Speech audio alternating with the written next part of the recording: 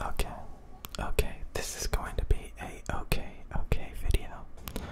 But I sprained my hand yesterday, and I just took some time to watch some YouTube videos on like exercises. I came across this video.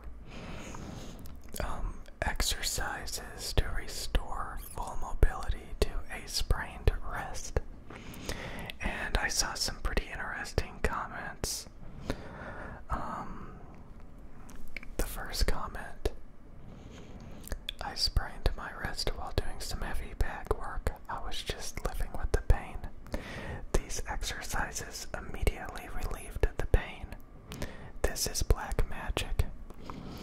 So I was like, okay, I'm gonna do this. And so I did those exercises, and it actually allowed me to start using my sprained hand. It still hurts, but I could not even open and close my hand.